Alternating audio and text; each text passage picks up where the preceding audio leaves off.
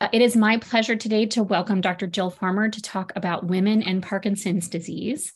So just a couple of little housekeeping things. For those of you who have not met us yet, my name is Dr. Jaime Martin. I'm the director of the Movement Disorders Program here at Synapticure. I've been involved in telemedicine for a long time. I actually started a telemedicine clinic back in 2016 for patients with Parkinson's disease and other movement disorders. And I've really been interested in sort of access to care and how we can get subspecialized care to people wherever they are. So for Synapticure, just for those of you who don't know much about us yet, we are a patient-founded telehealth clinic that transforms care. That transforms care and outcomes in people with neurodegenerative diseases such as ALS and Parkinson's disease in all 50 states. So we provide comprehensive virtual care with neurologists who specialize in these disorders. We are currently covered by most major insurances, and we're adding more on as we speak. One of the most unique things that we offer is integrated care coordination and caregiver support. So anybody who signs up for our services gets assigned to a care coordinator, and that person is with you throughout the course of your time with us.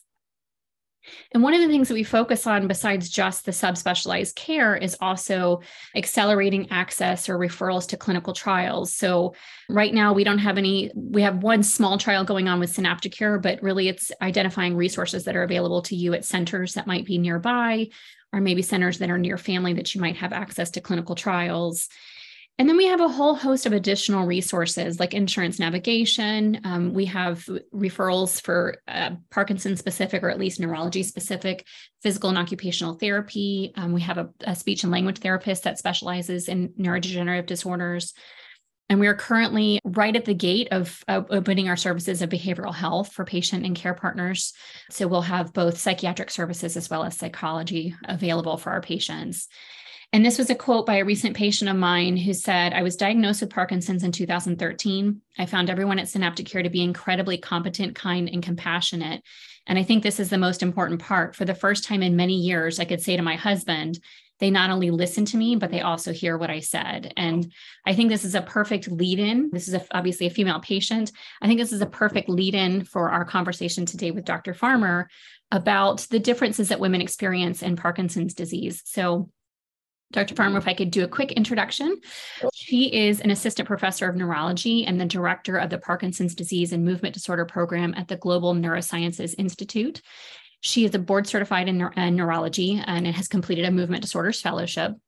And as the first movement disorders specialist at GNI, Dr. Farmer developed a comprehensive movement disorders center to address medical management, surgical management, and rehabilitation strategies for patients with Parkinson's disease and other movement disorders.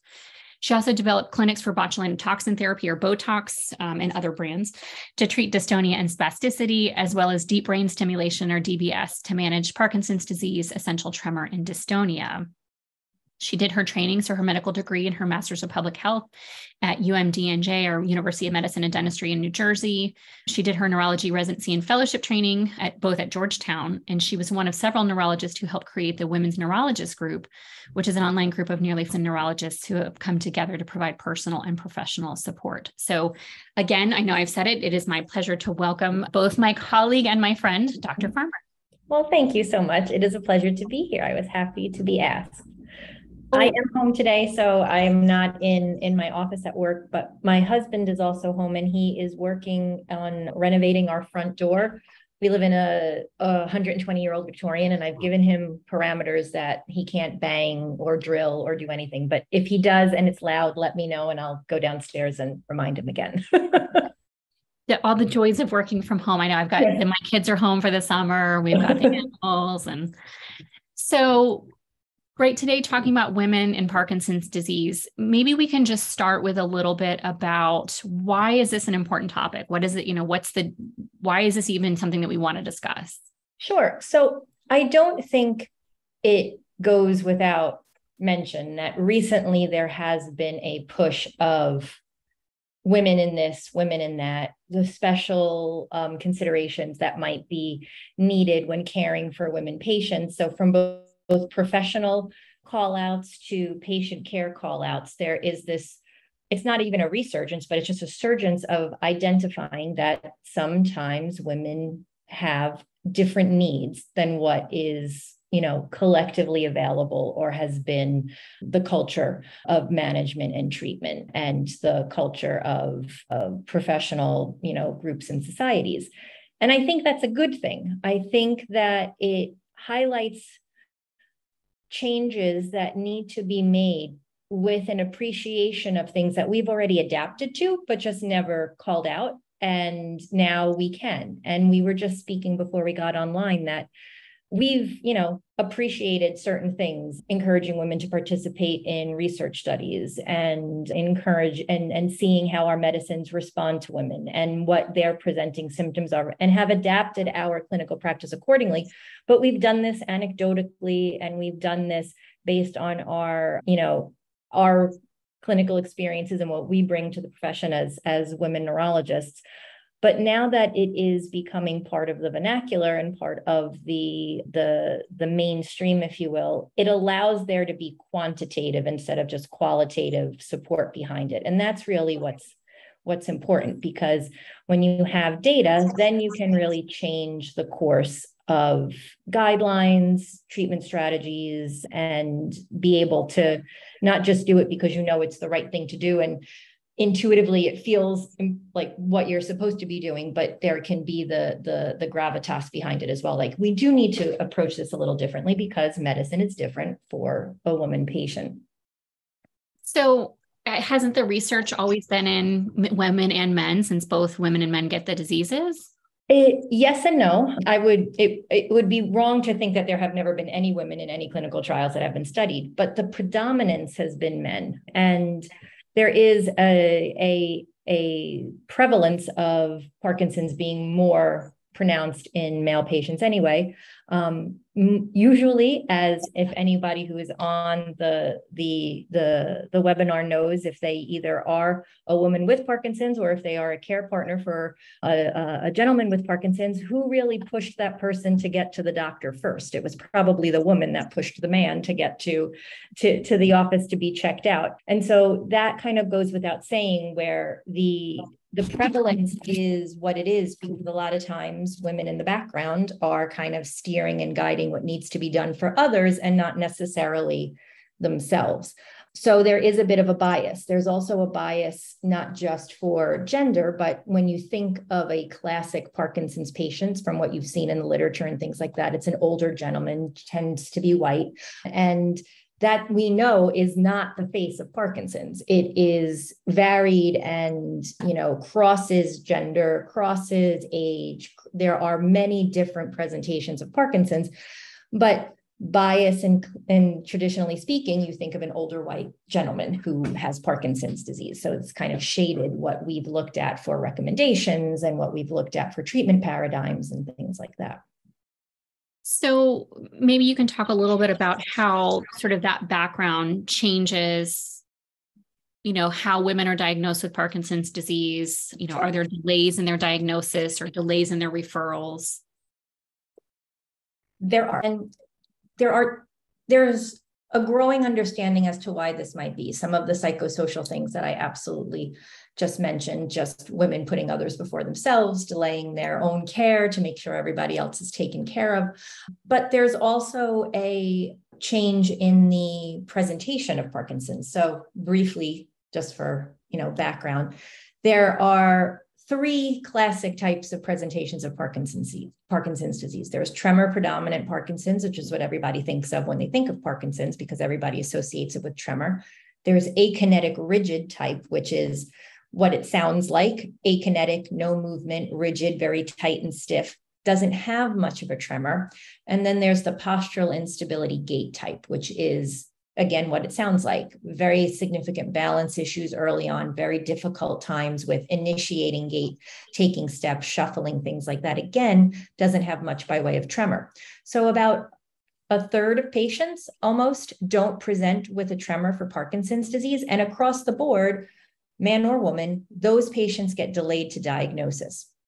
Now, what is interesting is that most women patients tend to have tremor predominant type Parkinson's. So you would think it would work in their favor that since they have the most commonly associated type of Parkinson's, they would get recognized early, but that's not necessarily the case. And it goes along with, as we know, motor and non-motor symptoms of Parkinson's. The non-motor symptoms of Parkinson's that are seen, again, across the spectrum, the ones that are most notable in women tend to be depression, anxiety, sleep disturbances, fatigue, things like that. And if you take Parkinson's out of that, if you hear things like depression, anxiety, sleep disturbances, fatigue, it can easily get chalked up, particularly in a younger patient or one that doesn't have very outward noticeable symptoms just yet, that this is something along a psychological spectrum. And so that delays the diagnosis again, because, and it's not inappropriate. That's not to say that everybody that has sleep problems, fatigue, anxiety is going to go on and get Parkinson's disease. But if they don't have someone who is trained to kind of tease out some subtleties on exam, like, oh, there was a little bit of a decrement in your finger tap, or you're not swinging one arm as opposed to another when you're walking, to let you kind of think that this may be on a dopaminergic spectrum and not something associated with just depression and anxiety and things like that, that can also be seen.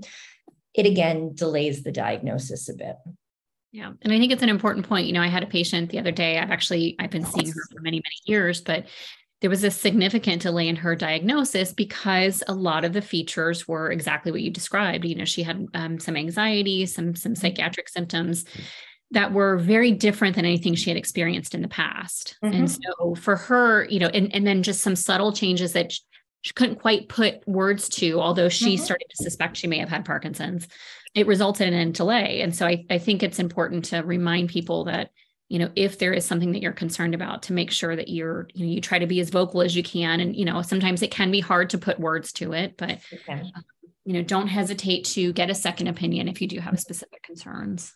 I know. And it is unfortunate that so much of the onus gets placed back to the patient to be their own advocate. And that adds an entire another level and another layer of hurdle and difficulty with managing the medical system. But it is true. So if in your gut, you're feeling that you're not being heard like this, like the quote we saw in the beginning, try to seek out individuals that might hear you better. And that if you don't even know where to look, places like Synaptica is wonderful. The larger organizations, even if you don't have a diagnosis of Parkinson's just yet, whether it's the Michael J. Fox Foundation or the Parkinson's Foundation or the PMD Alliance, these places have resources to help you navigate the system to seek a movement disorder specialist in your area. And it is important. People ask, is it necessary that I see a movement disorder specialist? And I think that it is. Is it necessary that you only see a movement disorder specialist? Not necessarily. There are not that many. They might be geographically limiting. But if you can at least get either a diagnosis or a confirmation of a diagnosis or something like that from a movement disorder specialist, and then follow up with your general neurologist, your regular practitioner, whoever it might be, to have that connection to be with you during your journey of Parkinson's is important, because again, they'll notice the subtleties that someone else might not. So, and maybe you kind of touched on this a little bit, but what are some of those subtle things that people can watch out for, or that we, you know, most of us, the movement disorders docs, notice even in public now? Yes.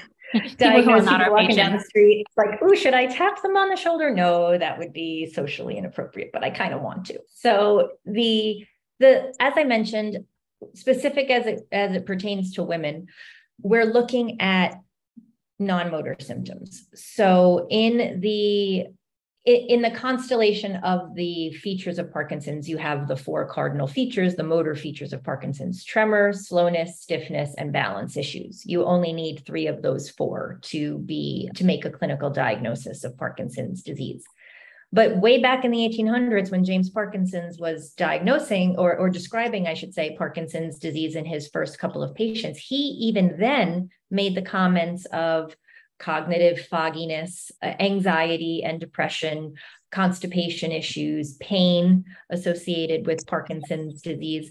So it was always recognized. It's just that, again, in the culture of treatment, the treatment's always focused on the motor symptoms, the replenishment of dopaminergic tone and medications and things like that. So that's what was looked at. That's what was studied. but that's only part of the picture.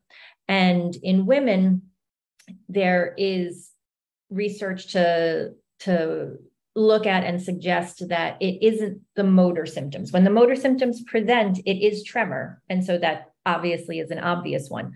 But prior to that, there's the word prodromal is a bit controversial, but we know that people will lose up to 70% of their dopamine before they start to show motor symptoms. So there's clearly something happening along the line before that occurs. So if they start to have a loss of sense of smell, or they start to have those sleep disturbances of sleep fragmentation, or more specifically, acting out their sleep, very vivid dreams, things like that. If they notice that they are not the master multitaskers that they once were, that they're not as easily adaptable to social situations. So when they could, host a dinner party of 30 people and then still make sure that stuff was appropriately to their liking in the house, as well as making sure that everybody was going to get home safely and do all of those sorts of things. Now, each one of those tasks seems a bit more insurmountable, or that they can't do it. And they have this internal feeling of not quite being right. Like they know something's wrong, but nothing's going to show up on a test. They're going to describe it to their docs when they talk to them, and they're going to be like, oh, everybody's life is stressful. And it is. And as you get older, you just have more difficulty managing it or dealing with it. But they can tell, they have an intuition, women's intuition, they have that intuition that there is something more than that going on. And those are the things that we're talking about. Even in a movement disorder specialty clinic, like if you are coming with these concerns and there's little to kind of bridge over to the motor symptoms, it's hard for us too to say, okay, we're calling this a dopamine deficiency. And then there are things that can be done like a DAT scan, things like that might help in very early diagnosis.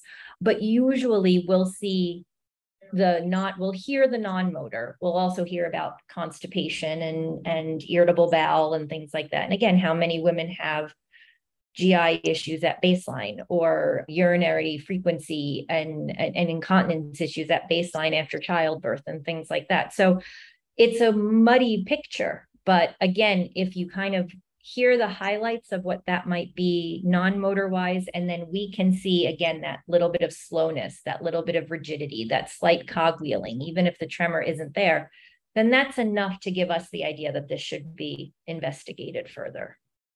Absolutely.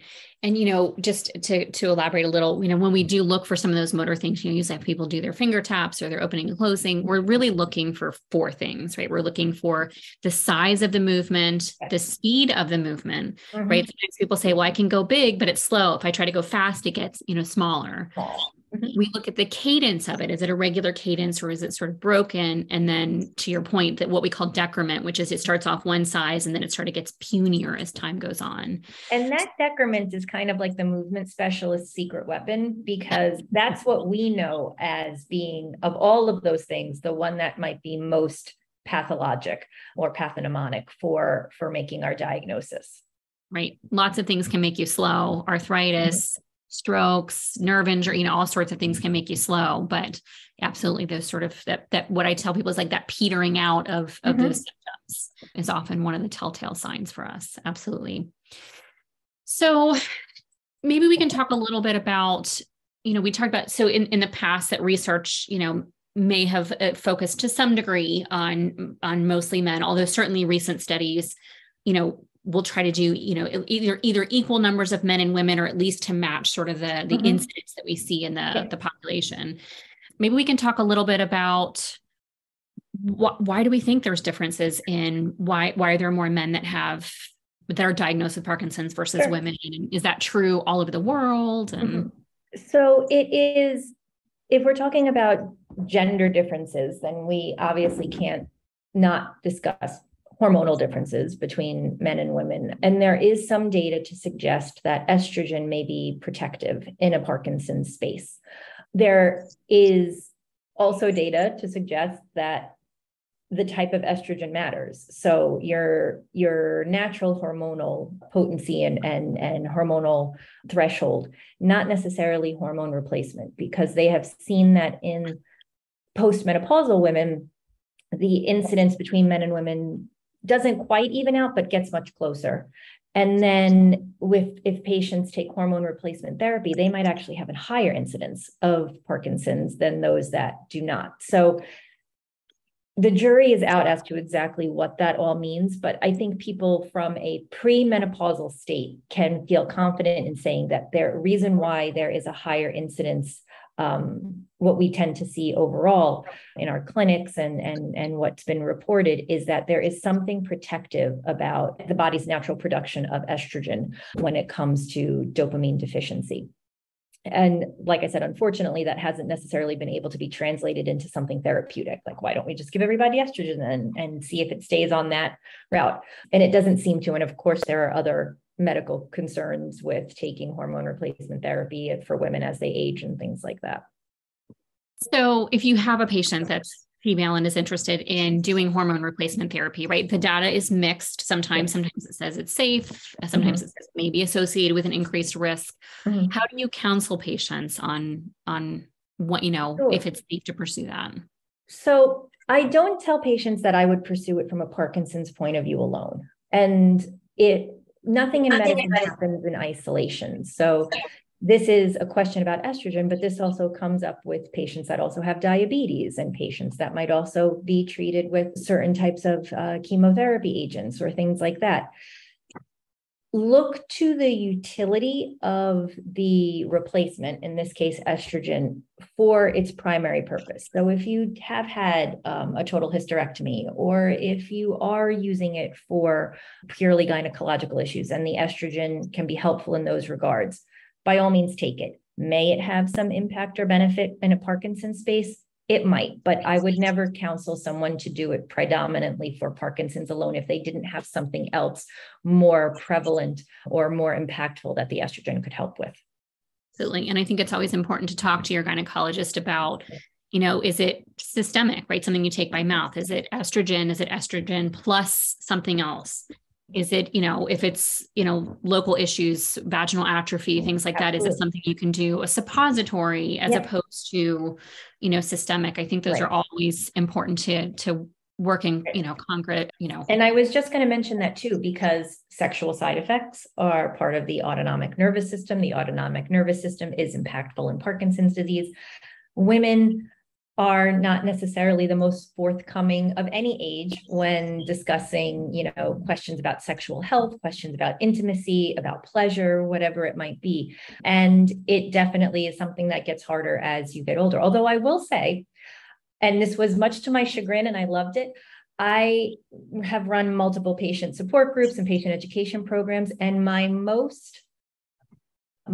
best attended and my most lively was the one on sexual health in Parkinson's disease. And I was like, well, that's, my own bias coming in there too, like trying not to talk about it or think about it. And clearly we should just be more open and discuss. And it was a wonderful,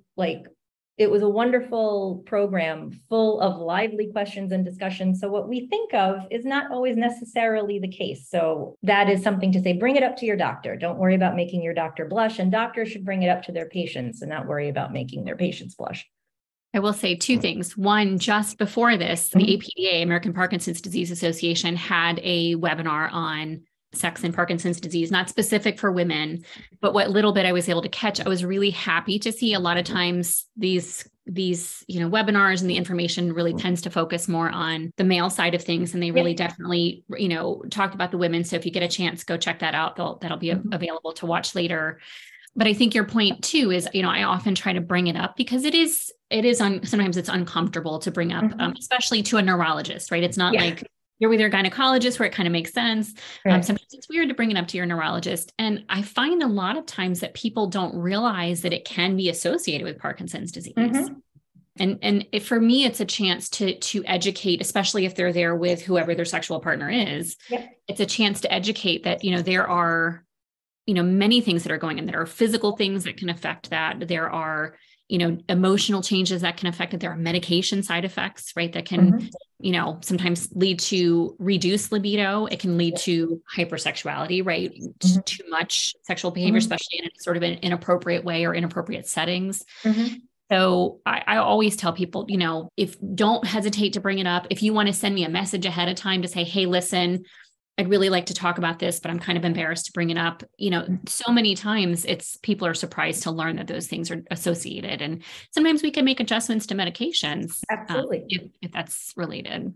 Absolutely. And I think having the comfort factor to discuss it kind of comes up with another idea. Like you had mentioned, I'm part of the women's neurology group. It's not specific to movement disorders, but it's all women neurologists of all specialties. But in movement disorders itself, we are lucky that more than half of our, professionals in the field are women. So if that is important to someone, for some people it doesn't matter, but if that is important to someone, for a woman patient to speak to a woman doctor, you have a high likelihood of having that be available to you in the movement disorder world. And it's something that you should seek out, because again, this is going to be your partner. This is going to be the person that you can come to and ask questions of all flavors. And if they don't have the answers, then they can help guide you to those that might. So again, forming that support system. And what some of the research has shown in specifically how women manage chronic conditions and diagnoses is that the support network is exceedingly more important for women than it might be for a gentleman patient. That's not to say that they don't need support as well, but since women are the ones that usually spearhead that network to begin with, having it be an integral part of our treatment plan and paradigm is important to make sure that we have it in place. And again, getting back to being your own advocate, look for the doctor that you think will be the best partner in that path. And it's, we sort of talk about it is sort of, stereotyped or typical gender roles, but it is often women who are, like you said, spearheading a lot of the social support and social activities, but like who takes care of the caretaker, right? When you've always been that person and now you're the one that needs help. A lot of times it's not to take anything away from any spouse or anything like that. It's just a different dynamic. And so it is a different dynamic. Find that. I had a medical student rotate through clinic this past week, and it didn't even register until the medical student asked. And she asked me, she's like, do you specialize in women and Parkinson's? And I said, no, why? I'm like, I actually don't know if I don't think that's a specialty as of yet. And she said, every patient we saw today was a woman. And I was like, oh, you're right. Like looking back, and that's not necessarily the norm that we see. So I think people try to kind of do that on their own to some degree, but I'm just putting it out there as it's okay to do. Like go and seek out your best confidant and your best support. So one question that came up that I think probably worth addressing now, since we just talked about it, is maybe broadly just talk a little bit about some of the medications that can affect libido, sexuality, erection. Sure. Well, not for women, obviously. But. Sure. So one of the things that has come up again, and we talked a little bit about the differences in symptoms for men and women in Parkinson's disease. Side effects of medications are also slightly skewed based on gender. From a motor point of view, that's dyskinesia. So risk factors for developing dyskinesia are usually younger patients, thin patients, and female patients. And the question for that is it hormonal? Is it something with the interplay with the estrogen, or is it a weight-based consideration, since gentlemen tend to be larger patients? Renal clearance tends to be the same across the board, so we don't think it's any excretory issue or anything like that. From a non-motor point of view, the medications that can tend to have non-motor side effects of reduced libido and things are actually the medicines that we use for mood. So medicines like SSRIs and SNRIs and things like that are antidepressants, Celexa, Lexapro, just to name a few, not to go through the whole list, but those tend to be common ones, Zoloft, that are used in the Parkinson's world. They can have a decrease in libido. The medicines that can then have an opposite impact or hypersexuality are really the medicines that we all use to manage Parkinson's motor symptoms. So anything that works on dopamine. The ones that have the biggest impact are the dopamine agonists, medicines like pramipexole, ropinirole, Mirapex, Requip, Nupro, things like that are the medicines that can sometimes have that hypersexuality component for the impulsivity and the compulsivity side effects. Sometimes they can have not just hypersexuality, but also increased spending, compulsive cleaning, like whatever it might be that goes along with it. But regular carbidopa levodopa can as well in its various forms, depending on the dose that they have. To a lesser extent, the medicines that don't work on dopamine, but are classic in Parkinson's, things like amantadine, artane, stuff like that. But if ever looking at the side effect profile of all of these medications, it's really the dopamine agonist and the higher doses of carbidopa levodopa that can have the hypersexual side effects. And I think it's interesting. Obviously, it's not always the case, but so right with the dopamine agonists, these medications that work like dopamine, as opposed to replacing it like we do with levodopa, that sometimes there's even gender differences in the types of impulsivity or the types of compulsive behaviors that we see. I don't know if you want to talk a little bit about that, or I'm happy to. I mean, between men and women, it's not necessarily porn watching and things like that from a female point of view, that the hypersexuality in those regards tend to be more on the male side. But again, not to be gender, derivative, cleaning, the compulsivity for organization and cleaning and keeping things in a very fixed, regimented, organized way. It's things that we've been doing our whole life, like managing family and everybody else. And so this then goes to an extreme. I've had some patients that don't mind it, to be perfectly honest, that they're like, I'm more efficient now than I've ever been. Okay, we'll just keep an eye on it and let it go. But for the most part, it's exhausting and daunting. And it's something that we have to adjust our dosage or medication regimen completely for.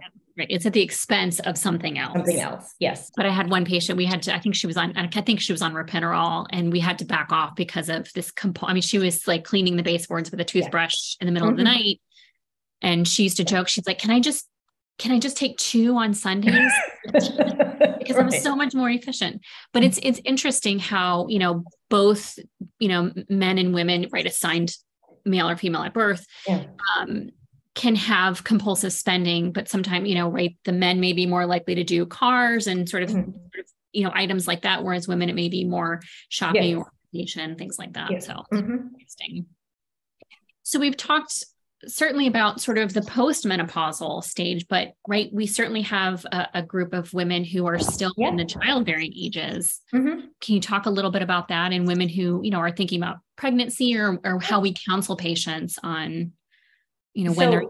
This is definitely something that's emerging. This is not, and this is across neurology as a whole. Women patients in neurology of childbearing age are now getting more of a closer look, in the sense that from a political point of view, there's lots that go on with concern for medications and harm to the fetus, and especially in the epilepsy world and things. So it's become more of a focus and a forefront. In the Parkinson space, luckily, that harm is not the case or the concern, in the sense that we've used dopaminergic meds for other conditions like dopamine responsive dystonia in children without problems. So things like levodopa are something that can be used. So that takes a big hurdle and a big burden off of how are we going to treat or manage these patients. Right. But that's just the medication aspect of it, and it's nothing else. So it's looking at how do pregnancy symptoms impact motor symptoms and non-motor symptoms of Parkinson's disease. One of the things that I say with Parkinson's is that it takes whatever is happening naturally and enhances it. So if you are going to be fatigued and tired in pregnancy, if you have Parkinson's and are pregnant, then expect that you are going to be even more fatigued and tired. If you have significant, rigidity, stiffness, tremor, whatever it might be, expect that as there's stress on the body, pregnancy or not, these things are going to be more pronounced. So you might need to take more medications, or outside of medications, you might need to look at other things that can be adjusted in your treatment paradigm or daily schedule. A lot more time for rest if you can. I mean, that's so easy to do, but in everybody's fast-paced world, that's hard. But if you can sort of schedule it in, an extra nap here, or shorten your, the amount of activities that you need to do in a day to make it more manageable. Do sort of proactive things in that regard. If you are noticing that your mood is more impacted, treat that appropriately. If it's treated with dopaminergic meds, great. If it's not, and it needs to be treated more specifically with the medicines for, serotonin, norepinephrine, whatever it might be, bring those on board. But it's important to be cognizant of the fact that there is a chemical reason for both the motor and non-motor symptoms of Parkinson's disease. When you magnify that with the changes of the body and the chemistry in pregnancy, it should not come as any surprise that things might need to be treated more proactively instead of reactively. And as a population as a whole, pregnant women are also often handled with kid gloves because we just don't know how things impact the fetus, the baby, the mom, however it might be. And that's a disservice, obviously. But like I said, for the Parkinson's space and for the medicines that we use in combination with our Parkinson's meds, we do have some more flexibility in that area because a lot of these meds are either known in pediatric world or have been studied to some degree. Right. I mean, there's a couple we worry about, things like amantadine, we know can have some risks, but those tend to be medications that we use generally a little later on. Certainly not first line for sure. Mm-hmm. And I've certainly had patients too, even, right sort of outside of pregnancy that are just, they notice that there's variation in their symptoms around the time of their menstrual cycles. Yeah. They when they're sort of in that sort of PMS pre-stage, they notice that their symptoms become more apparent. And I think it just goes back to what you say, that I always tell my patients, your Parkinson's is your tell. Yeah. Right. It's, you may have had a poker face before, so to speak, but now you have a tell, whatever's going on in your life will, like you said, will sort of can enhance or magnify the symptoms that you're having. And I think it's a really important thing to be aware of, that there can be right? There's all kinds of reasons that there can be fluctuations in symptoms of Parkinson's. This is just one more thing, right? If there wasn't enough, now there's one more thing to add to the list. And I think it's important too, because, right, so many of the research studies that we do right now, like what are the exclusion criteria, right? If you're a woman of childbearing age, you need to have some kind of, birth control, which, to be honest, I'd have to go back and look, can you use just condoms, or does it have to be some sort of like chemical birth control? I don't actually know the answer to that. I have to go back and look. I know there's been some where it had to be sort of ironclad, but that's a whole segment of women who either don't participate in research, which we know women in general are not as involved in research a lot of times for a variety of reasons. Maybe they're not referred as often. But that's a whole segment of too much going on. I can't take the time to participate in that. Yep. But also, if you have women in studies that are taking external sources of hormones, that may change, right, the data. Absolutely. So there's another question that's come in. Are children born to Parkinson's moms more at risk of PD or other dopamine related behaviors later in life? No. The number of genetically confirmed cases of Parkinson's disease is still extraordinarily low compared to what we call idiopathic prevalence of Parkinson's, the Parkinson's that just happens as we get older and we're not quite sure why.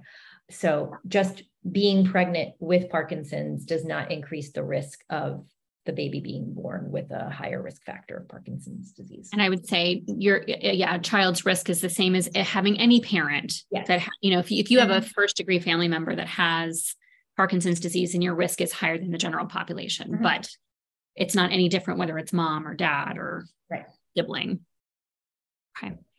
So we have a couple of other questions that I'd like to kind of touch on.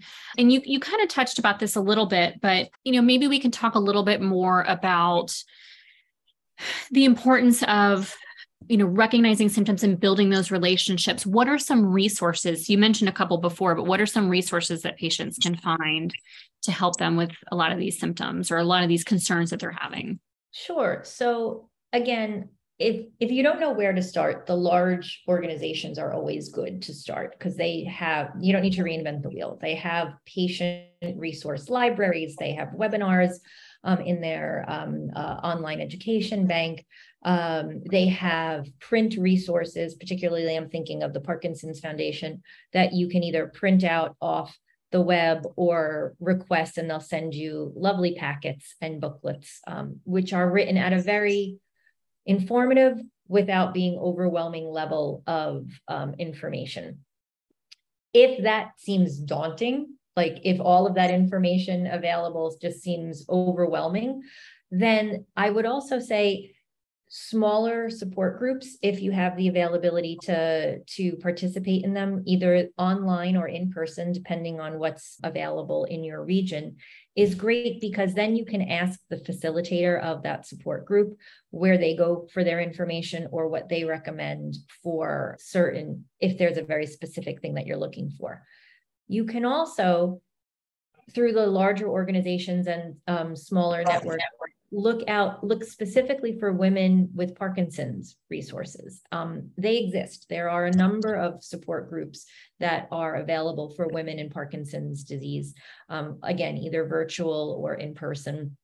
And there are some resources that are available print-wise that have been written by women in Parkinson's disease. I don't know the titles of them off the top of my head, I'm sorry, but I do recall, because I was at one of these women in Parkinson's resource support groups, and they were mentioning that one of the members, particularly a woman from University of Pennsylvania, wrote a book about her experience of being a woman, young diagnosed woman patient with Parkinson's disease, and the relationships that she sort of collaborated with and developed along the way.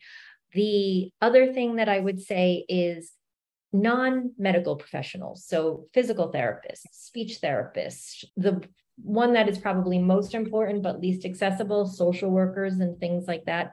If you are lucky enough to have access to one of those, either through the clinic that you're attending, through something like Synaptica, or through, I live in Princeton, New Jersey, or just outside Princeton, New Jersey, and they have the Princeton Senior Resource Center, and that Senior Resource Center is staffed by social workers. And that's where I direct a number of my patients, just to kind of go and collect some practical information as well.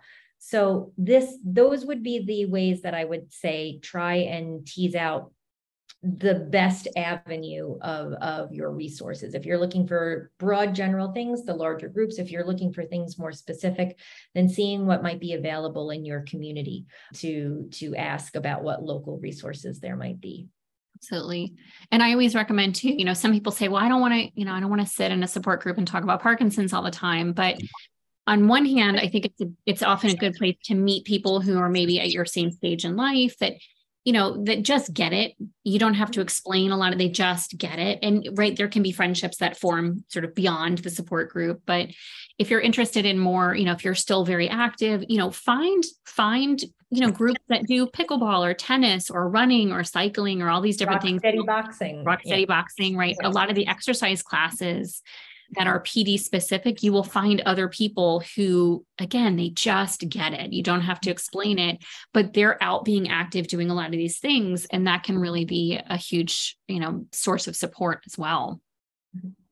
So please, everybody, keep the questions coming in. They're great so far. I have another question about, can we discuss a little bit about women and some of the advanced therapies, so like deep brain stimulation, focused ultrasound?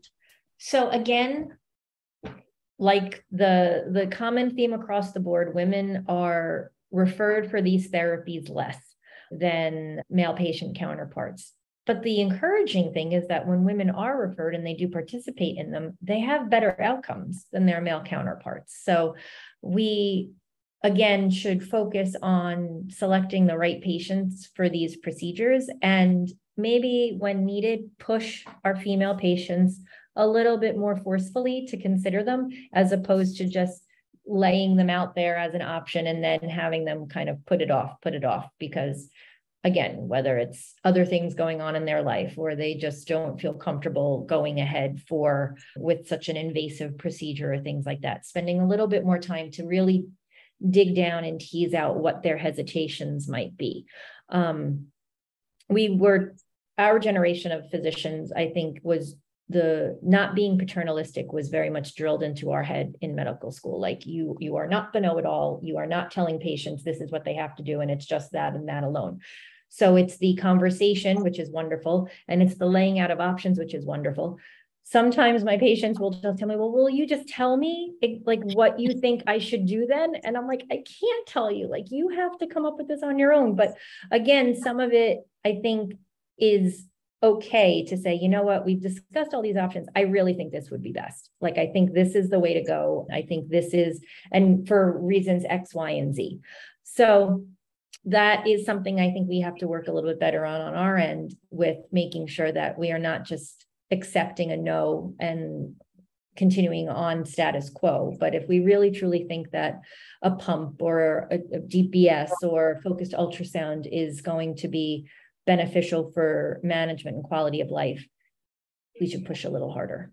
Yeah. And I tell patients all the time, like, just what you said, I want to understand why you're saying no. It's okay to say no, but I just want to make sure that it's an educated no. Right. That it's the right education, right? That there's not misconceptions that because those are certainly abound. And so we just want to make sure we understand, the reasoning behind it. And I think it's important too, I always let patients know, for some people, there is a window where if you get to a certain point, maybe because of cognitive issues, or maybe just because of other medical issues that make you maybe not as safe of a surgical candidate, there may come a point where you're not eligible for DBS anymore. And so there's sort of an optimum window, which is not, it's not like it's months. We're talking usually years for most people, but it sometimes it's not something you can just put off before you're out of that window. Yeah. Okay. And then I have another question. This is a little off topic. I think this gets a little bit more to the comment before about, children born to women with Parkinson's disease. Are children exposed to drugs, especially stimulants, in utero, more likely to get Parkinson's disease?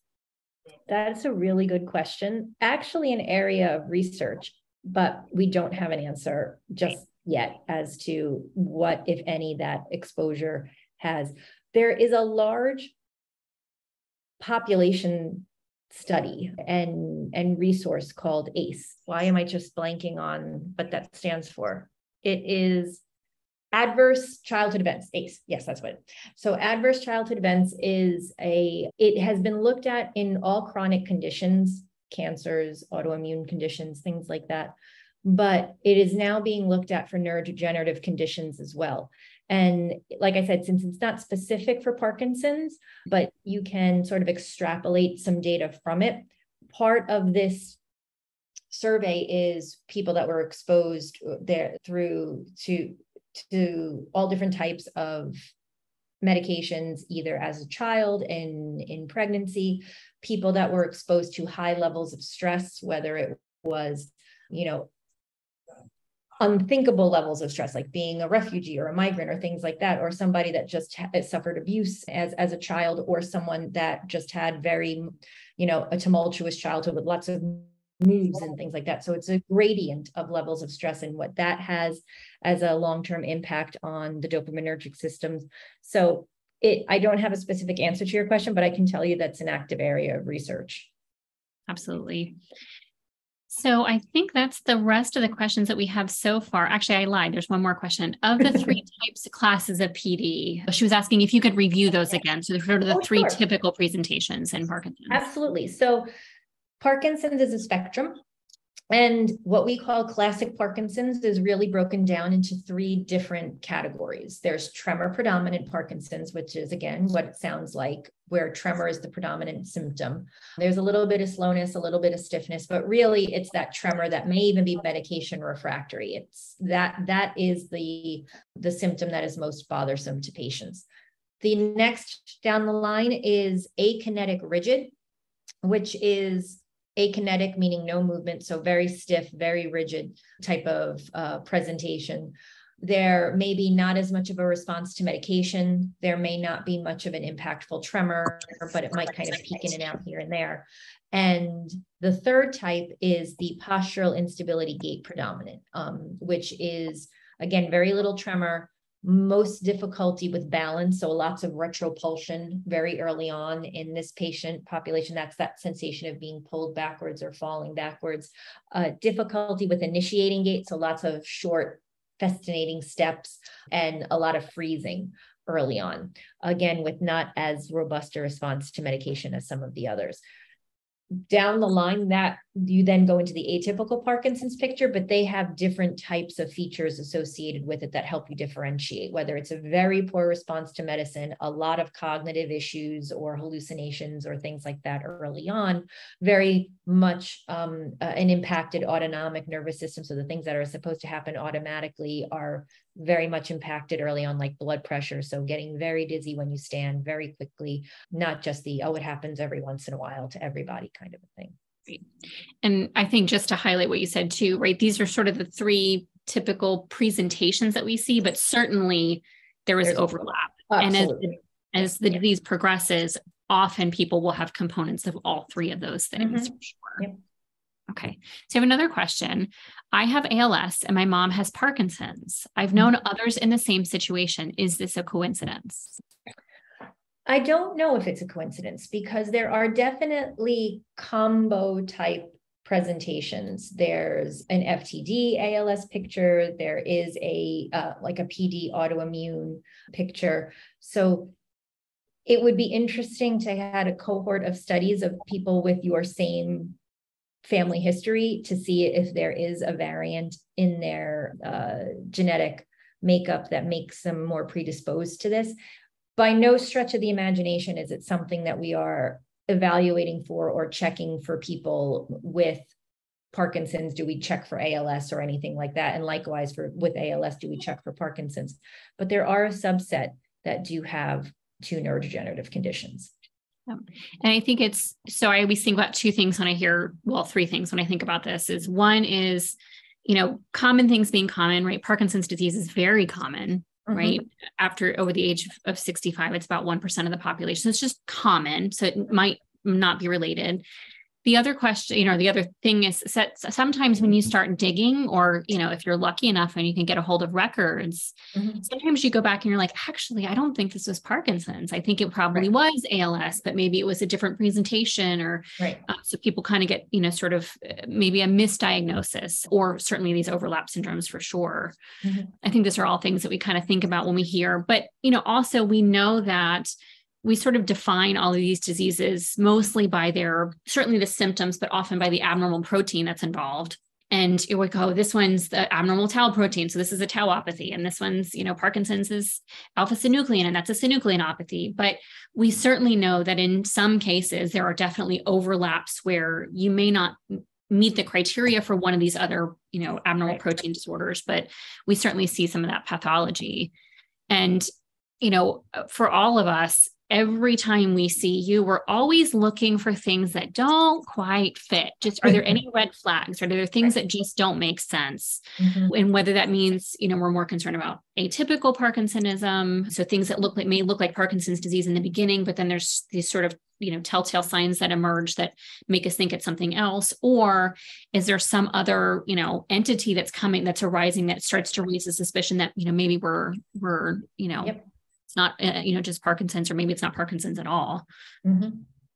Okay. So I have another question. I recently started getting dizzy a lot. Is this a side effect of Parkinson's? What can I do to get rid of the dizziness? Sure. So it can either be part of Parkinson's or part of the meds. So unfortunately, it's a little bit of a double-edged sword at times.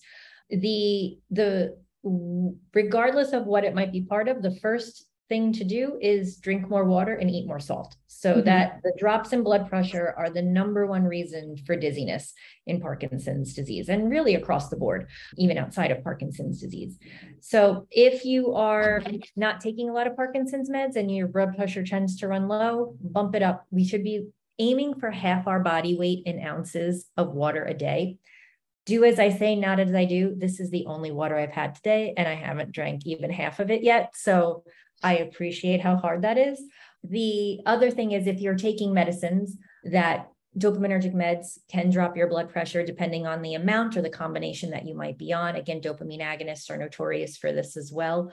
see if those can be adjusted, or if you have blood pressure medications on board, see if those can be adjusted. Sometimes we don't need to be on concomitant blood pressure medicines if our Parkinson's meds are lowering it enough, or switching them to nighttime, because everybody's blood pressure tends to go up as they lie flat anyway. So those are the two things. If you have done that and you're still feeling dizzy or lightheaded, then I recommend people go for a vestibular rehab evaluation, just to make sure that there isn't any other process going on that can lead you to a more vertiginous type picture, or a disequilibrium type picture, or things like that. Can you quickly, just to make sure everybody understands the difference between maybe lightheadedness versus, or orthostatic hypotension versus vertigo? Sure. So if it were to be classic to the definition, vertigo should be a spin. Lightheadedness should just feel like that feeling of like when you stand up and you're just like, ooh, I have to catch my balance for a second. Again, even people without Parkinson's, they are squatting on the floor and they stand up too quickly. And it's like, oh, that feeling is orthostasis or lightheadedness, but it shouldn't have a spin component to it. Not all vertigo has a spin component to it. Some of it also feels like you're walking on a boat, or that you're just, it's more of a disequilibrium. Like you kind of have to catch yourself on two sides and you're not quite sure where your body is in space. That is not caused by low blood pressure or problems with dopamine. That could be caused by peripheral neuropathy. You're not getting the right input. It could be caused by problems with your inner ear, sinus infections, whatever it might be. That's a completely different beast and handled in a different way. The nice part is the vertiginous things tend to be self-limiting, whereas that orthostasis is something that's going to persist most times when you are changing positions or things like that. And I always like to joke with a lot of my patients. I'm like, this is one of the few times that sometimes we can actually get rid of medications rather than adding them. So we can maybe we can lower your blood pressure medication, or maybe get you off of it because of either the Parkinson's or the other medications you're on. And it's one of the few times in medicine we tell people to eat more salt. Eat more salt. Yeah. That usually is what patients like. And they're like, well, what will my cardiologist say? I'm like, you have your cardiologist talk to me and we'll have that conversation. Go enjoy your pickles, go enjoy your chips, do whatever you want. I always tell people all the peas, pickles, peanuts, potato chips, pork rinds, right? I'm in Atlanta, so pork rinds are common around here. So those are always things that, especially in the short term, if you're feeling really lightheaded, hydrated, there's also little packets that you can buy that have not just the regular electrolyte ones, but there's some that are actually higher in salt content that you can just keep in your car, in your purse or whatever.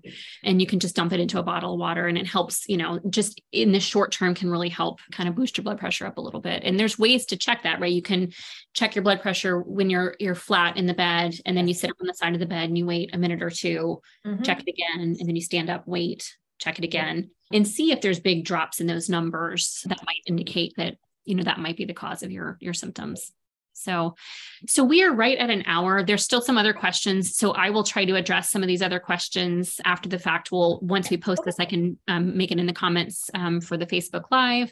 But please, for all of you, continue to post your questions, post your comments. This is really helpful. Dr. Farmer, always a pleasure to see you. Thank you. Likewise. Thank you so much for joining us. And I'll end with, if you're interested in learning a little bit more about Synapticure, you can go to our website, which is www.synapticure. Or for those of you who have a smart, a phone, you can just open up your camera app and hold it over the QR code, and it'll take you, you can just click on it and it'll take you to the website itself. So with that, we'll end there. And Dr. Farmer, I will see you at the Movement Disorders. Actually, I'll see you at the Movement Disorders Conference in Copenhagen, and then I'll see you in Philadelphia the month after that. I am looking forward to it. All right. Fantastic. Thanks, everyone. Bye-bye. Bye-bye.